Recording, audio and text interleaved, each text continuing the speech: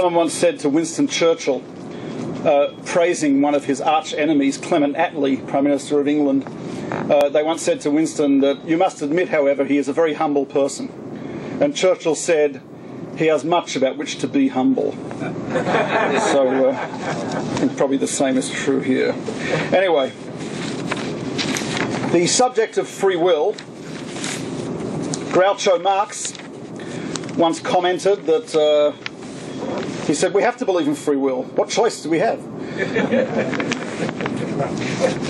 So you've studied some of the sources about free will. Of course, I should point out that what you have seen in terms of these sources are really just the tip of the iceberg of the sources about free will, and there is really a vast amount of literature in Jewish tradition, entire books, entire treaties about the subject of free will. Very, very complex and deep subject. As you probably saw, let me start with the necessity for free will. This is like this is a ringing sound here. Is that me or is this ringing? It's a little feedback. It's feedback. Yeah, it's very annoying. Yeah. No, it's too close to the speaker. Turn the speaker a little bit. Yeah, it's a speaker. It's got feedback from the speaker. Can we? Turn away from the microphone. Yeah. Yeah, that's good. How's that? Yeah. Yeah, that's better. Okay, fine. Yep, it's good now. Let's first talk about the necessity of free will. As you probably saw in the sources, there are two sources that discuss the necessity of free will from a Jewish perspective. One of them is Rabbi Mordechai Luzzatto, the great Italian Jewish Kabbalist, and the other is the Magid Meisharim, a book written by Rabbi Yosef Karo, the author of the Code of Jewish Law in Sfat, Safed, in the 17th century. And what they say basically is the following. And this is really heavily condensed. But basically, as far as we can understand, God created the world in order to bestow good upon humanity. God is the perfect goodness. He is the perfectly good being. And as Rav Moshe Chaim Luzzatto points out, it is the way of the perfectly good to give. Derech hatov lehetiv. It is the way of the good to give. Perfect goodness means giving. That's axiomatic. So God wants to give. He creates beings to whom he can give. Those are us. Beings to whom he can give. What is the ultimate gift, the ultimate good, the most greatest perfect good that God can give to these creatures? What's the answer?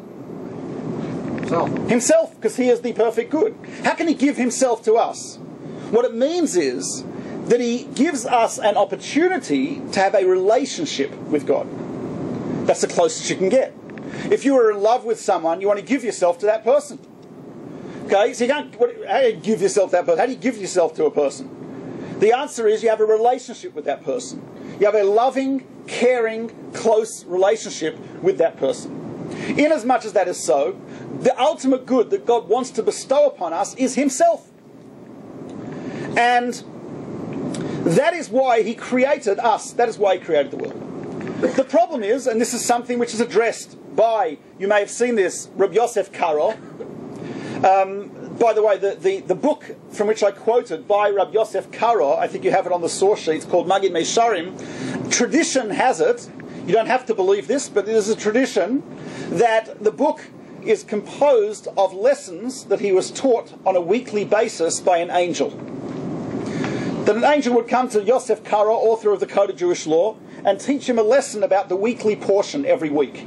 And he wrote down the lessons, recorded them, in a book called Magid Meisharim, which means the teacher or the speaker who is upright and straightforward. So that's what the origin of the book is. You could take that as you want, but that's the tradition about that book. In any case, the question he asks is, so if God wants to give us a relationship with himself, why does he have to create a physical world with all that involves, with all the challenges and the tragedies and the trials and tribulations of a physical world? Why does that have to be necessary? Why not just create these souls who already have a relationship with God, disembodied spiritual entities, Q, Right? These entities that have a relationship with God, and that's it. Why do we have to? Why do this? Imagine, it's my birthday. It's not, November. Okay, so you missed it this time. But imagine you come over to me, you say, Mordechai, I remembered it's your birthday, and I'd like to give you a present. So you hand me a small, beautifully wrapped box. I look at the box, I say, you're thinking to yourself, it's all the old moral dilemma. Do you open it in front of the person and then have to hide your disappointment, right? Or do you not open it, in which case you're basically saying that you don't really trust their choice of gift. That's why you're not opening it in front of them, so you don't want to have to hide your disappointment, in which case you anyway insult them. It's a moral dilemma discussed by Immanuel Kant. Anyway, so you decide you'll open it. So you rip open the wrapping paper. I always like ripping wrapping paper because when I was a little kid, my mother would never let me rip the wrapping paper. Don't tear the wrapping paper, right? Because we're going to reuse it, obviously, right? It's not for ecological consciousness, I assure you. Anyway, so now I just buy rolls of it and just tear it apart. It's like Mordechai the Passaic ripper. Anyway, so you open up the box, and inside is a key. Nice, polished key. And I say, you got me a key, thank you very much. It's really tried to hide your disappointment. He says, no, that's not the present. That's not the present. Right, this is a key to a safety deposit box. And in the safety deposit box, that is where your present is. I say, oh, cool. Now I say, thank you a little more sincerely. And I say, where is the bank? He says, in Grozny. I said, Grozny? Is that not in Chechnya? War-torn, terrorist-ridden Chechnya? He said, yes. I said, how the heck do I get to there? He says, well, you take a commercial flight to Sheremetyevo Airport in Moscow, and from there you get Air Chechnya to Grozny Airport. I said, oh my God. It's one of those airlines where it doesn't matter where you land, even if it's not Israel, you will kiss the ground. So I say, okay, I get Air Chechnya to the airport, to Grozny Airport, and he says, yeah, the airport's like 30 kilometres from the bank. I said, okay, it's not that far. He said, the problem is the first 10 kilometres is patrolled by Spetsnaz. I said, what is Spetsnaz? Spetsnaz are elite Russian commandos who have not been paid for 3 years. I said, oh, that sounds great. I said, and the next 10 kilometres? Next 10 kilometres, no Spetsnaz whatsoever. That's where the Islamic fundamentalist terrorists are. I said, oh, that's great. And I said, and the next 10? He says, the next 10, no Muslims, no Spetsnaz. I said, what's the next 10? He says, the Russian mafia. Worse than both put together. And he says, oh, and by the way, I don't remember which way you turn the key, but if you turn it the wrong way, it's booby-trapped. It's going to blow up. Now, what type of maniac gives you a present like that? I would say next time, you know what, I don't want a present, just send me one of those animated cards, email, right, where Kermit says, happy birthday, Mordechai, and then infects your computer with a virus, that type of thing. Right, much prefer that than having to slog through to Chechnya. So what is the idea here? So the answer given by Magid Mesharim, Rabbi Yosef Karo, the answer is 2 words. What are the 2 words? In Aramaic, Nahama Tekisufa, bread of shame. What he says is, the angel says to Rabbi Yosef Karo, God does not want us to eat bread of shame. He wants us to reap the reward of our labour. He wants us to earn our reward, so it should not be bread of shame. The difference between getting a handout, a food stamp, a welfare check, etc., versus earning your money by doing a job that is important, that is meaningful, and getting the money for it. That's the difference. He gave us a job in this world by which we can earn that money. The way Mordechai Zato puts it, which I have quoted in the source sheets there, Mordechai Zato puts it a little differently, but it's the same idea. He says he wanted Mekabel Hatova. He wanted the receiver of this good to be the true owner of it. And you are only really the true owner of something when you have earned it. Okay, now, so far so good, but there's a problem. The problem, asked by a number of great scholars, Leshem, Shlomo Elyashiv, great Kabbalist from the 20th century, early 20th century, he asked the question, but surely, did not God create this feeling of dignity? Did not God create the whole idea of shame? If he would just eliminate shame from our personalities, there would not be a need to earn our keep. We'd be just as happy with a gift that we didn't earn as one which we did earn. You hear the problem, folks? You following? Right? In other words, they've answered a question, but that raises another more deeper question. This idea that we should own or earn our good, the idea that it's bread of shame when we just get the handout without having earned it, why should it be so? Is it not so because God created it so? Don't create it so. You know, as you create the problem, then you create the world with all the struggles in order to get around the problem. Don't create the problem in the first place.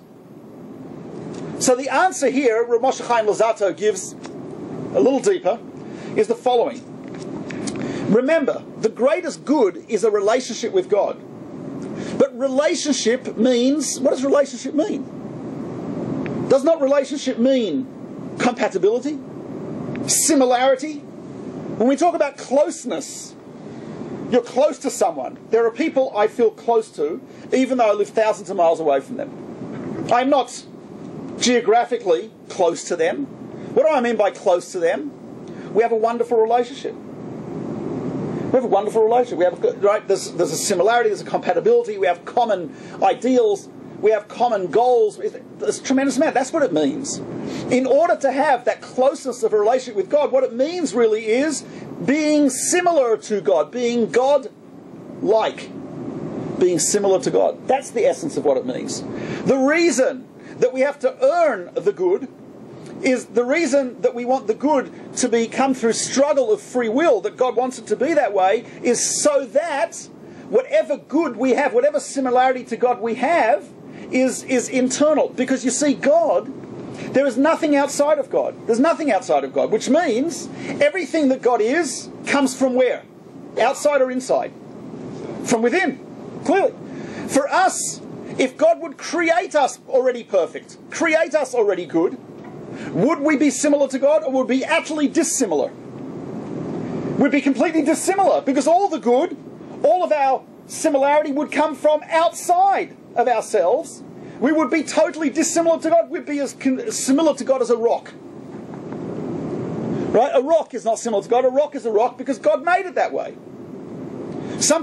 Anything's like that. But the human being is different. The human being has to create the self. We have to create ourselves. And by creating ourselves, therefore, so to speak, the goodness, the similarity comes from within, not from our... Obviously, we're not 100% like God. We cannot be God. But as similar as possible. So the way in which we become similar to God, the way in which we can be God-like, is by being in a situation in which we make choices about good and evil. We make choices between righteousness and evil. We make choices between purity and impurity. And the choice comes from within us. And when I choose that way, and I choose to be good, i.e. God-like, then I become more and more similar to God. And the great joy of a relationship with God is only when there's compatibility. Beings who are not compatible, there is no joy in being close. There's no joy in that relationship. You know, I remember a long time ago, competition Coca-Cola had. You open the Coke bottle, you look inside the lid, right? It says, did I mention this last time? I don't remember. Right, you look inside the lid. No, I don't remember if I talked about it. No, but it was a different class, right? So inside the lid it said a winning code word, or it says try again. I actually had a guy at my house once. He opens a Coke bottle. He looks inside. It says try again. So he closes it. He opens it. It's just like, dude, this is not working. Anyway, so the first prize was 1 week touring with the Beastie Boys.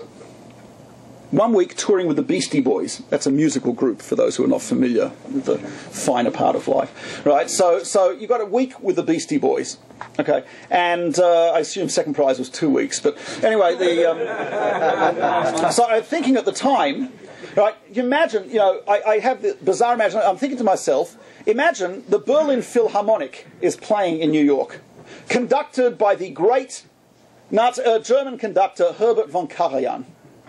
So Herbert von Karajan conducting the Berlin Philharmonic. After he finishes this Beethoven concert, he goose steps over to the Coke machine, feeds in some Deutschmarks, right? He takes out a Coke. He looks at the cap. He says, so, I have won the competition. He looks at the side of the thing and it says, Wann Weg mit the Beastie Boys. Let me ask you a simple question. Herbert von Karajan, conductor of the Berlin Philharmonic, spending a week with the Beastie Boys. First prize or Gehinnom? The answer's B, right? Because there's no compatibility.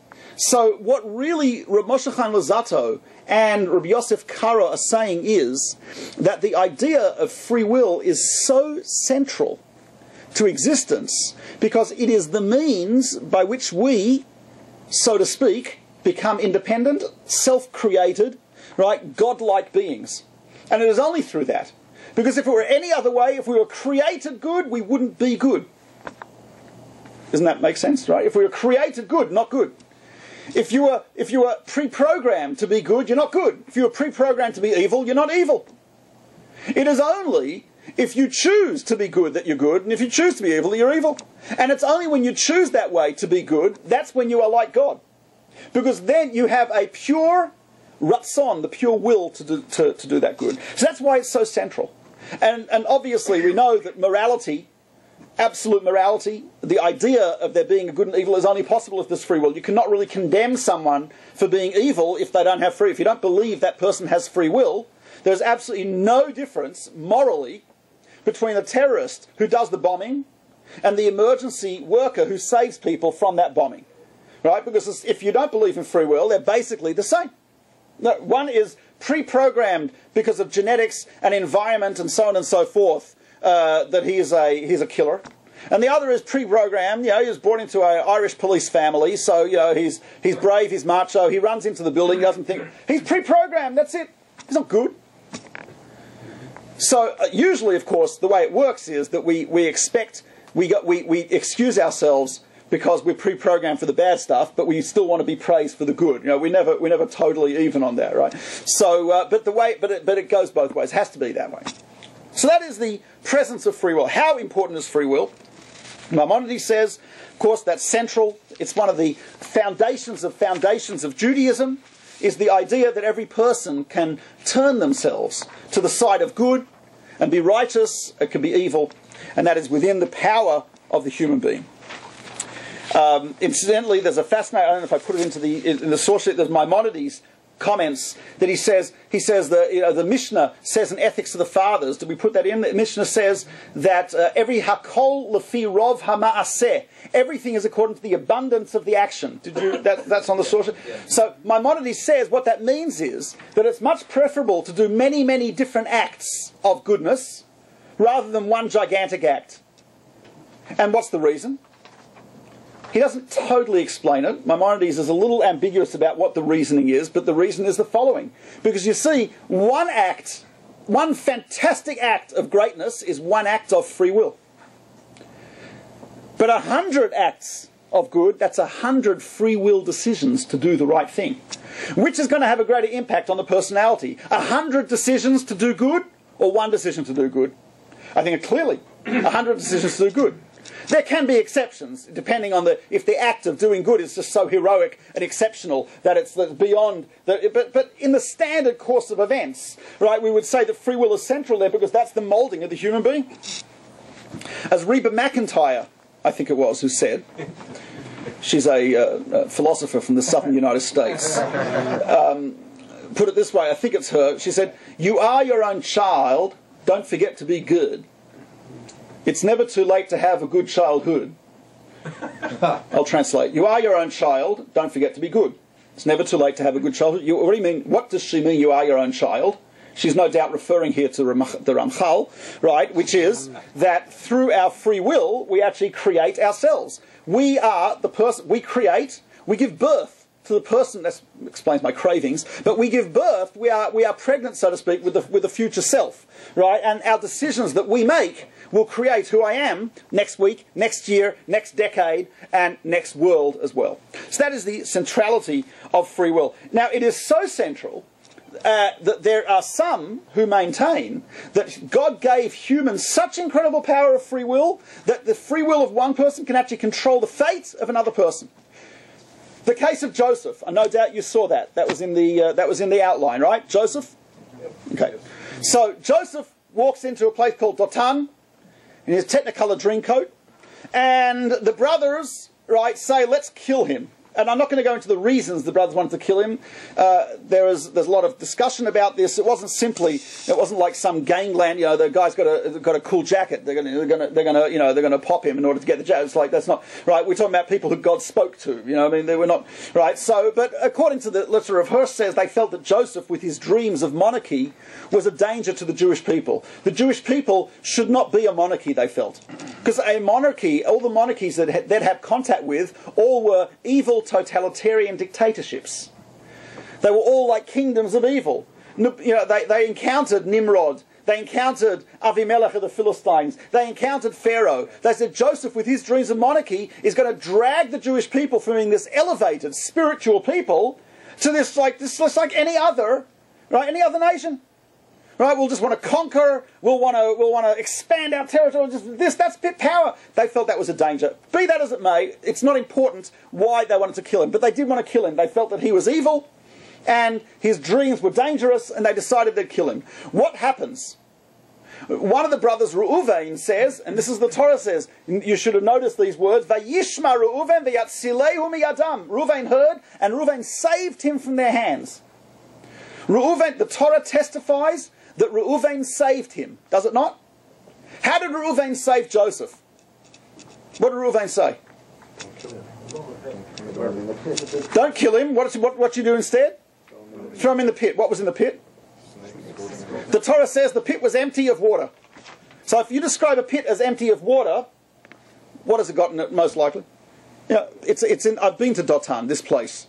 Right, I did basic training there in the Israeli army, Dothan. Right, snakes and scorpions. There are snakes and scorpions. But again, right, so Reuven says, don't kill him. Throw him in the pit with the snakes and scorpions. Let me ask anyone a question here. Please raise your hand. Anyone who would like to be saved by Reuven, please raise your hand. Huh? No volunteers? Our hero? Don't kill him quickly. Chuck him in the pit with the snakes and scorpions. Let him die of dehydration, right? Scorpion stings, snake bite, contusions, abrasions, right? Heat exhaustion, right? Etc., etc. Right? I mean, what the heck? What's going on here? How is that? And yet, the Torah itself testifies that Reuven saved him from their hands. So the answer, not the answer, an answer, as you might imagine, this may come as a shock to you, but there's an argument about this. The argument about this, right? I know this is disturbing, but yes, there's actually arguments in Judaism, right? So, but it says this: the Zohar, which is of course the great Jewish mystical text, Rishon by Yochai. Do not mess with the Zohar; it's of great sanctity. So the Zohar says the following: the Zohar says that a person should always pray that they fall into a snake pit, rather than fall into the hands of their enemies. Because the snake pit, they are not agents of free will. And therefore, for God to intervene in the snake is a minor intervention, what we call a hidden miracle, regular divine providence. A human being, an enemy, is a free will agent. For God to intervene in the free will of a human being is a massive intervention in the world and in the purpose of creation. That requires, and that's called an open miracle. That requires tremendous merit. To be saved from the snake, all you need to be is innocent. To be saved from a human, you don't need to. Innocence is not enough. You need tremendous merit, because a human's a free will agent. Does this make sense? So the Zohar says, this is what Reuven was saying. Reuven says, no, don't you guys kill him. Because if you do it, God, even if Joseph is innocent, God may not intervene. He may let him die. Because you people have free will. Throw him in the pit. If Joseph is innocent, he'll survive. Divine providence. Tremendous thing. The Or HaChaim, Reb Chaim Ibn Attar quotes the Zohar on that place as well, and he maintains the same idea. And there's further evidence. So is this clear? I just want to make this clear, right? Joseph was a righteous person. He was innocent. He did not deserve to die. But what the Zohar rather is saying is that had the brothers made a free will decision to kill Joseph, it could be that God would have let that happen so as not to intervene in human free will. Think of it in the following way. Imagine if every time an innocent person is going to suffer, or a righteous person is going to prosper, God intervenes. What type of world would it be? Every time you cheat in cards, you lose. Every time you're honest, you win. Every time you are courteous in driving, you get to your parking space and you get to the place on time. Every time you're obnoxious, you get there late. Every time you are nice and generous in your business dealings, you get the contract. Every time you are nasty and mean, you lose it. What type of world would that, you know what that world would be like? Go around the corner here to the psychology lab and you will see a Skinner maze. That's a little maze where they have rats. You shouldn't call them rats. My wife teaches psychology, says the politically correct term is non-human animal research participants. So the non-human animal research participants are running around the Skinner maze. They press a lever and they get food pellets. They press the wrong lever, they get bipolar electroconvulsive therapy. Unpleasant, I've been told. I don't remember really. Anyways, but I'm saying the idea here is that God does not want us to be rats in the Skinner maze, right? So he creates a world in which, there is human free will, has a vast power. That is what the Zohar is saying. And there's further evidence of this. The source from the book of Samuel 2, chapter 24. You saw that? So what happens there? This is a verse that we say many, many days of the week, most days of the week. It's in the morning service. Right? The verse says, and King David said to God, not God, but God, his name is the prophet. He said to God, this is terribly distressing to me. Let me fall into the hands of God, whose mercy is abundant, but not into the hands of man. The context here is King David committed a sin. He did a census of the Jewish people, which was, for various reasons, not supposed to do. And God gives him the prophet. God sends a prophet Gad, I'm confusing God and Gad. Hashem sends a prophet Gad to King David and he says, we'll offer you a choice here. Plague, famine, or fall into the hands of your enemies. King David says, Vayomer David el Gad. David says to God, Tsar li me'od, this is really painful. What a type of choice. Terrible. But in the end, what does King David say?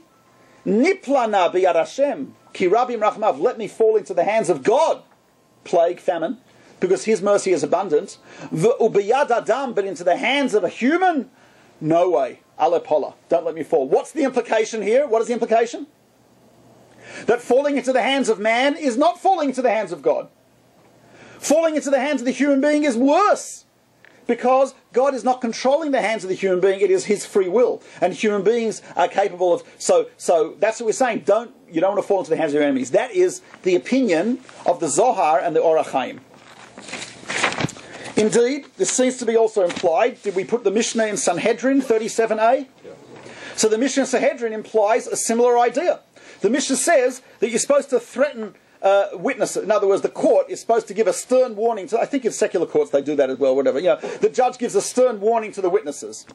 Right? What's the warning? He says, in a monetary case, he says, if you make a mistake or if you perjure yourself, it's money. You can pay it back. Everything's fine. But if you perjure or make a mistake in a matter of a capital crime, then what does it say? It says, then the blood of this person and his children and all the children that he could have had is on your head. And we learn this from Cain and Abel, Cain and Hevel, where God says to Cain after he's killed Abel, he says, the voice of the bloods of your brother are crying to me from the ground. Kol demei achecha. What does that mean, the bloods? It means his blood and the blood of his future children, which you prevented from being born. Question we have to ask is, if it was preordained, if it was part of the divine plan that he should die, then there are no future children. Right? There's no future children. It was, right? God made a decision. This guy will die before he has children. So there are no future children. So what are you responsible for future children for? What are we telling the witnesses? Makes no sense. If you say that human free will can have an impact, then it makes sense what we're telling the witnesses. If you say it cannot have an impact, then it doesn't make sense what we're telling the witnesses. Is this clear so far? Okay, so that is the opinion of the Zohar and Reb Chaim ibn Attar and various other rabbis. However, as I said, not everyone agrees with this. Rabbeinu Becher, author of the famous Chovot Halvavot, Duties of the Heart, one of the great classics of Jewish ethics and philosophy, disagrees, and he says an evil person cannot harm the hair on the head of a righteous person unless it's decreed by God. The Sefer HaChinuch, the book of mitzvah education, which I believe you have on your source sheet, in mitzvah 241, discusses the idea. This is the prohibition against revenge.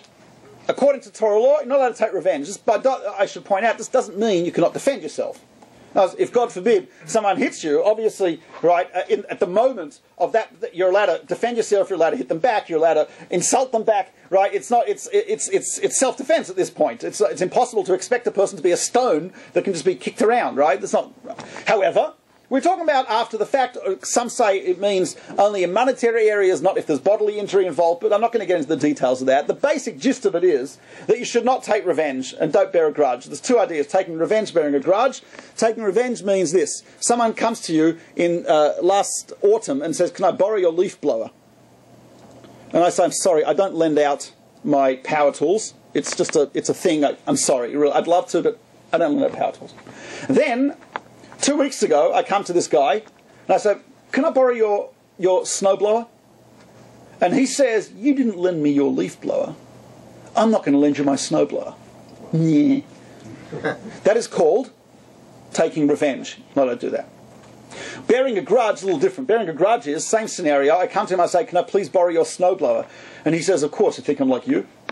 So that's called bearing a grudge. He lends it to you, but, I'm not like you, right? So anyway, so we have a prohibition against taking revenge. So the Sefer HaChinuch explains what's the idea here. So he says this, because a person has to know that everything that happens to him, whether good or bad, is a decree. The reason for it is a decree of God that it should happen to him. He says nothing can happen due to the other person unless God decrees that it be so. Therefore, when the other person causes you pain or suffering, you should know that it's your sins that allowed that to happen, that caused that to happen, and God decreed that on you. So therefore, don't place your thoughts upon taking revenge from this other guy, because he's not the reason for it. It's you who are the reason for it. Now, this doesn't detract from the other guy's guilt, because the other guy made a decision to throw a stone at you. Okay? That's an evil decision, and he gets punished for that. But the fact that the stone hit you, right, that you didn't bend down at the right moment, or that someone else didn't walk in front of it, that's divine providence, and that is because of your sin. So Sefer HaChinuch is saying, so there's a guilt in both ways, right? So he's saying, and therefore, if we really understood this, this would resolve so many problems. For us, personally, emotionally, etc. So does the Sefer HaChinuch agree with the Zohar? Does he agree with the Zohar? Certainly not. Certainly not. What he is saying here is that the person is, and by the way, according to him, you'd have to say that the person is only actually punished really for the decision, not for the outcome. The outcome is preordained in some sense. It's divine providence. It's a decision for which they're evil. This, by the way, is an interesting solution to one of the questions about divine providence versus free will. Right? I'll give you the example. This answer I heard from Rabbi Gottlieb, which is actually a combination of David Hume. I believe it's a combination of David Hume and Rabbi Chanan Wasserman and Rav David Gottlieb. So it's the Hume-Wasserman-Gottlieb hypothesis is what we'll call it for the moment. Right, like this. Let's say you're on a business trip and you go into your hotel room, and unbeknown to you, when the hotel door closes behind you, it's 5 o'clock, hotel door closed behind you, it actually jammed. It's broken, the door's broke, the lock's broken, it closed, and you walked into the room, unbeknown to you, you are now locked into the room.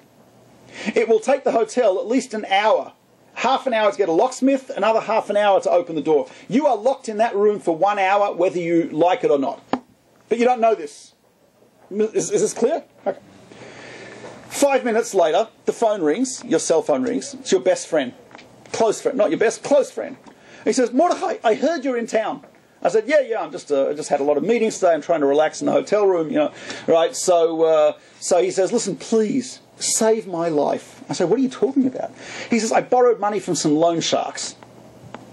Right? I said, if I don't pay them back by 5:30 tonight, they're going to beat me to a pulp." I said, "So what's your point?" He said, "What do you mean, what's my point?" Right? Could you please give me the money? Right? I'll come to the hotel. I'll pick it up from you. Just please give me a check. I'll pay them. I'll hold them off for a little bit. It'll save my life. Who knows what they're going to do to me? I say, look, it's how much do you need? He says, $5,000. I said, that's a lot of money, man. That's a lot of money. He says, my life. I said, yeah, but still. It's a lot of money. $5,000 in today's economy. Right, they may not kill you, they may just beat you up. He says, oh, come on, please swear to me. I say, fine, fine, fine. He says, I'll come over 5:15. Just come downstairs and come downstairs and bring me the money. I said, fine, okay. He says, please swear to me. I said, I have to. He said, come on. I said, okay, fine. Right. So anyway, I put down the phone and I sit down and I'm reading my Ayn Rand.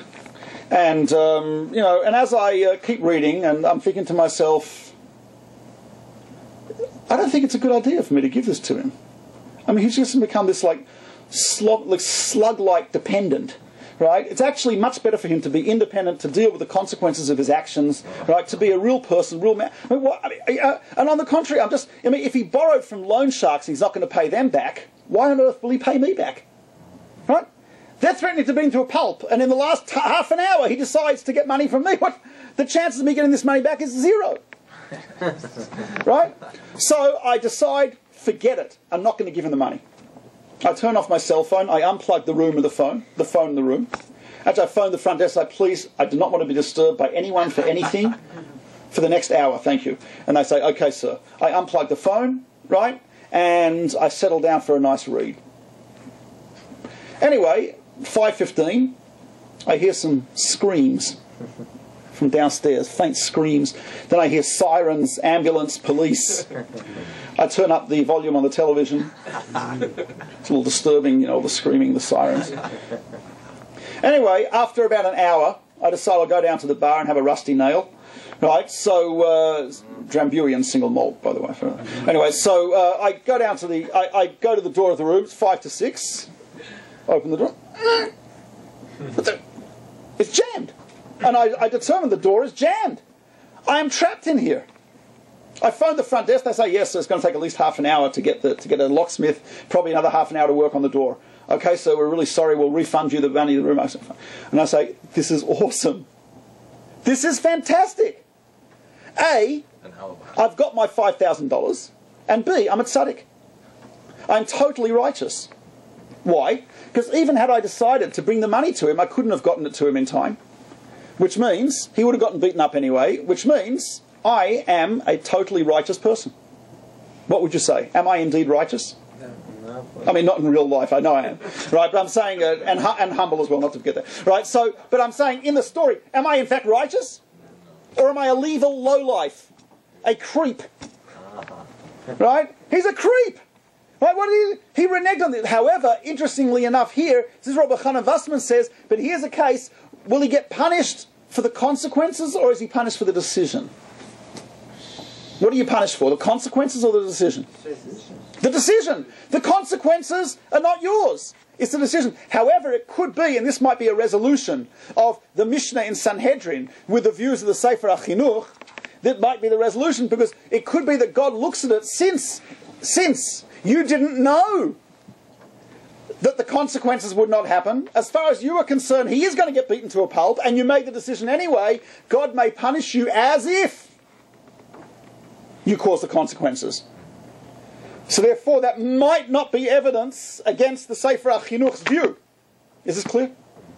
Rav Eliyahu Eliezer Dessler suggests also that it could be that the views are not so far apart. That the Zohar, on the one hand, and the Sefer HaChinuch on the other hand, in other words, the extreme power of free will view, the Zohar, and the extreme divine providence view, Sefer HaChinuch, may not be so far apart. What Rav Dessler says is it could be the following. It could be that, you see, it's not an arbitrary fact that you are under the control of the other person's free will. Was it arbitrary and random that Joseph was suddenly under the control of his brothers? Or was that something which divine providence ordained? So what Rav Dessler says is this. God, this is very interesting, he says this. God may have decreed that person A that the punishment or reward for person A is that he'll be under the control of the free will of person B. Is it random then that he's under the control of person B? No, it's not random at all. That's God's divine judgment. That's his divine providence. However, once he decided that you're under the control of person B, does person's B decision have an impact on you? Of course it does. Because God put you under the control of person B. So it's a this is a synthesis. This is what we call the Dessler Chinuch synthesis, right? As opposed to the Hume, Gottlieb, Wasserman hypothesis. This is the Dessler Chinuch synthesis, okay? Which is the following: that maybe, right? See, because otherwise it's very disturbing. If we just leave it with the Zohar, then it appears the world appears to be a random place, very frightening, and doesn't make sense, because according to the Torah, we see God's divine providence continuously in the Torah. So what Becher is saying is there's a balance between God's divine providence and human free will. God determines when and if someone will be under the control of the other person's free will. But once he determines that they'll be under the control of that person's free will, then indeed that person's free will has tremendous power. Has tremendous power and, of course, tremendous tragedy. So that is a bit of a solution to that argument, which makes it not so much of an argument as it was in the first place. Okay, so those are a few of the ideas behind free will, which we've covered. I'd to mention one or two more things which I think might be important to point out, which is this. People often ask, and this is a big mistake. I often have this question asked. They say, how can you say we have free will? God has told us in the Torah, this is wrong, this is right, this is evil, this is good. If you do this, you get punished. If you do this, you get rewarded. So where's their free will? I'm obligated to do this. I have to do this. I'm not allowed to do that. So here the mistake, I know it's a silly question, but the mistake is basically this. They're confusing, this is the way David Gottlieb puts it, they're confusing free will authority with free will ability. The fact that we have free will doesn't mean we have authority. It means we have ability. That is to say, the person who asked this question is assuming that free will means that whatever I choose is fine, because I chose it. That's the standard view in modern day United States, by the way. Right? Which is that if a person makes a free will decision and they're sincere about it, what more can you want? Now, obviously, that's moronic, isn't it? Right? Imagine. I remember. I was at a lecture and someone mentioned this idea. Someone mentioned something. The lecturer criticised some person, and someone in the audience said, "Yes, but he's so sincere." And another person in the audience stood up and he says, "I'm a Holocaust survivor. I survived because I found an insincere Nazi that I could bribe." Had he been sincere, he wouldn't have accepted a bribe from a Jew. But he was insincere. Sincerity is a wonderful thing if it's in the right area. It's not a wonderful thing, it's in the wrong area. The fact that I've chosen something doesn't mean automatically make it good. I could choose evil. There is an objective good and evil. The objective good and evil, we believe, is determined by God. The choice to act in that good or to act evil, that is our choice. We have an ability to choose. We have the authority to make something good or make it evil. That's God's authority. That's God's power. But we have the ability to choose between an objective good and evil that already exists. So that's another important point. And one more point. And this I don't really have an answer to, which is that that God has, if God knows everything that's going to happen, then, and he cannot be wrong about it, then how is it possible for me to have free will? Right? Are you saying that I could have chosen X? Well, God knew that I'd choose X. Right? If God knew that I'd choose X and God cannot be wrong, that means there was no possibility of my choosing Y. Okay? So there's a number of responses to this. Maimonides says that the question is not valid, because the question assumes that I understand what it means when I say God knows. You know, there's a Hebrew poet, Ibn Gvirol, who said the following statement: Ilu yedativ hayitiv. What that means is, if I'd know him, I'd be him. Only the infinite mind can comprehend the infinite mind, and the only infinite mind is God. And even calling an infinite mind is a wrong description. It's just the best we can do using human language. So Maimonides says, how could you possibly even ask the question? Your assumption is you understand what it means when you talk about God's knowledge. But God's knowledge is inseparable from God himself. In the same way that I cannot possibly comprehend God himself, I can only make statements about what he's not. I can make some statements about his interaction with the world, but to make a positive statement about God's very essence is not possible. And if that's not possible, then I can't even ask the question. I think I can ask the question, but you know what kids are like? Kids are capable of asking questions to which they cannot comprehend the answer. They do it all the time, right? The kid asks you, why do the leaves fall off the tree in autumn? So what are you going to answer? Depends how old the kid is. 3-year-old asks you that. What are you going to answer? Talk about photosynthesis? Right, and the complex carbons and that type of thing, and the sugars and the less sunlight during the day, so therefore there's less of the photosynthesis going on. Right, I mean, so they can't understand the answer. Right, so we are like that. We can't even understand the question, let alone the answer. That's Maimonides. Some say that it's a cop out, but the fact of the matter is it's accurate. It is accurate, and it's philosophically correct. There are others who say, the Rabbi, Levi ben Gershon, Gershonides known as, he says God's knowledge and my action happen simultaneously. He says, when does God know what I'm doing? At the moment I do it. Because for God, it's all happening in one moment. The entire human history, 14.3 billion, or 6,000, whatever the heck you want. Right, all of that, all of history, human history, let's say 6,000. Right, all of our history in God's eye, it's one moment. It's one moment. Right? The Rabbi Yitzhak Almoshninos has a similar idea. He says God being outside of time, right, sees time like a friend of my wife's described in the following way. You have a hologram. A hologram is like a 3-dimensional picture, right? Imagine if it had 4 dimensions, it had time as well. And you could take a hologram of 20 years of a life.